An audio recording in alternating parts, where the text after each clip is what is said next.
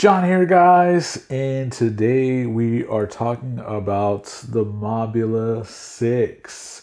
And I'm a little bit late to the party. I think my review copy, when it shipped, everyone had already bought these. But in case you're one of the ones that's still on the fence about what Whoop to get this season, spoiler alerts, this is the best one that we have seen in quite some time. It is exceptional in many ways, and I can't believe that could the best Whoop of the year actually be going to Happy Model? I mean, Happy Model, we've talked about on this channel, has been really one of the worst things about FPV as a hobby in general. They put out terrible after terrible model. You strike me as a particularly icy and remorseless man, Mr. Dufresne. It chills my blood just to look at you. By the power vested in me by the state of Maine, I hereby order you to serve 2 life sentences back to back.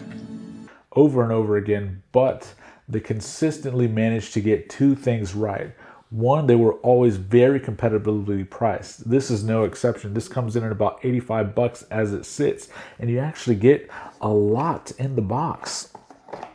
2, they always were able to put exceptional tunes. That's what made them so popular, is because they flew so well out of the box. Now, this one has a lot in spades, but what was particularly irritating about the previous releases was that there was always something wrong with how it shipped. The Mobula7 was plagued by horrible frames that would just shatter and crack if you even breathed on them. The Mobula HD suffered from boards that were frying left and right, and there's been other instances of releases like that over the years. But one thing that I have noted is they've consistently got a little bit better, Remember the Larva X? That was actually a little bit better. The Larva X HD that I just put out a video on, I could basically find almost no fault with it. And this is finally the pinnacle of Happy Model's achievements. Now, it's not without flaw, according to a lot of the feedback they were getting from the community, but I must be one of the lucky ones because I got one. They did note that the RunCam Nano 3, this is one of the first Whoop products that ships with this new outstanding camera. The image is quite good. It's very small and lightweight. That allows this to be approximately 18 to 19 grams. Exceptionally light for a modern day Whoop. It ships with, let's just go through the whole build. This thing is a 65mm frame Whoop. Now this frame, I have put it through the paces. I crashed it into a chandelier about 20 feet or at least 18 feet above the ground, falling onto tile. And this thing is unmarred. I've crashed it so many times, I can't break it. The pod itself, I did hear a lot of complaints about that, but I haven't managed to crack it or break it. And if you did, you could always, those are plentiful, and the pattern is the same, so you could swap it with anyone. A replacement of this is only $3. It has Happy Model's new board that is a single board that has your FR Sky SPR receiver installed already. It also has an integrated VTX, that's right, an integrated video transmitter with its own plug for your camera. So if you had to build one of these, I would probably go with this board after flying it so much, because there's essentially no soldering. All of the 4 motors plug into these plugs. The camera, whichever camera you choose to go with, I think I would stick with this RunCam Nano 3 if I were to build my own custom Whoop. It just plugs in, so there's nothing to it. It has this nice little pigtail with the solid post that gives you a little bit of extra power. It has these 0802 25,000 kV motors. Now, my first instinct was that going to be way too high, but I did not find that to be the case. I found myself getting 3 to 4 minute flights. If I was pushing it hard, I would imagine I could still easily get 2 to 2.5 minutes in a race scenario. It ships with these gym fan props. These are some of the most popular props by my Whoop racing brethren that gather every Tuesday night. Hopefully now that I have this, I can join them. And it's just everything you want. When you open up the box, what do you see? You see that you have 4, that's right, 4 batteries. You have a little one-at-a-time charger. You have a little packet of extras, including a full set of these extra gym fan props. You have a prop removal tool, a little screwdriver, some extra screws in case you lose any of those ever working on it. And Happy Metal's actually always been pretty good about these instructions. They're very clearly labeled on how to bind, how to change channels, how to do all that stuff. So good on them for that. They have been good at that for a while. So has Happy Model finally come into their own? This is their first product that I think I can pretty much fully endorse.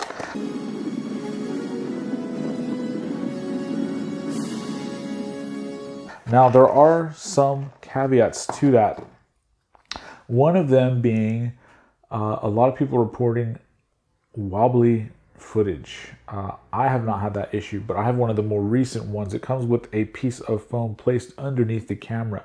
So if you don't have this model, just get yourself a small little piece of foam, put it in there. That keeps the camera from bouncing up and down. I noticed that mine shipped with a pretty high camera angle, but it has an adjustable camera mount in there. So you just loosen the 2 screws, adjust it a little bit flatter. Man, this thing has so much power, even on 1S, on 1 cell battery. This thing has the power. And if you notice how I flew it around the house, it flies almost, I don't want to say it flies like a 5-inch, but one of the characteristics it shares with a 5-inch is that you can mash the throttle, send it coasting across, you know, your living room, and then let off of the throttle, and that momentum just keeps pushing it. So you can really, and that really, what does that do? That gives you the ability to adjust, so you can send it coasting along, turn around, and then make a new maneuver going back the other way. So this would be excellent for racing. So out of the 2 popular Whoops this year, the Beta FPV Meteor 65 or the Mobula6, I have to recommend the Mobula6. This did have the new technology of this new camera connector, but I didn't find it to help much. The motors on this are actually a slightly lower kV, but the power lasts less time. I was getting almost double, maybe more than double the flight time with this thing right here.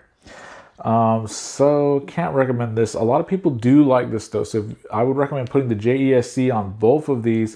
I did not put that on there. I flew it out of the box, so I could expect flight times to increase even further once I do that. So if you're looking for a Whoop and you don't have one, if you're looking to add to your Whoop collection, this is my recommendation, guys, the Mobula6. You also really can't go wrong with the Tiny Hawk 2. I actually, even though it's a little bit bigger, I actually found the Tiny Hawk 2 slightly easier to maneuver in tight spaces. But I think this thing is so much power and so light that I found myself putting on a pretty good throttle cut. And a lot of these videos that I'm going to show you guys, I have the throttle cut down to 85%. I think I might even cut it down to 75 just to even take a little bit extra of that boost on it. And one of the other things I did to make it a little more maneuverable was I slapped on one of the Tiny Hawk 2 batteries, which is a 450 compared to the 300 it comes with. That little bit of extra weight gives you an ability to make it just a little bit slower to give you a little bit more control. So this is 85 bucks. This is 110. This one's 110. I would go through one of these. The camera on both are great. The durability of both is great. This one's just a little bit smaller and a little bit cheaper, and you can spend that extra money. Some people are taking the 1.5 gram hit and installing Crossfire on this. Some people are spending that extra money to get extra batteries. It already comes with 2 sets of props, and this one, even though it's $25 more, comes with a set of props that are basically almost unusable. They fall off so easily. You can see I'm already missing 2. I haven't lost any props here, and it's so well protected. Finally, Happy Model. Maybe they're turning it around, guys.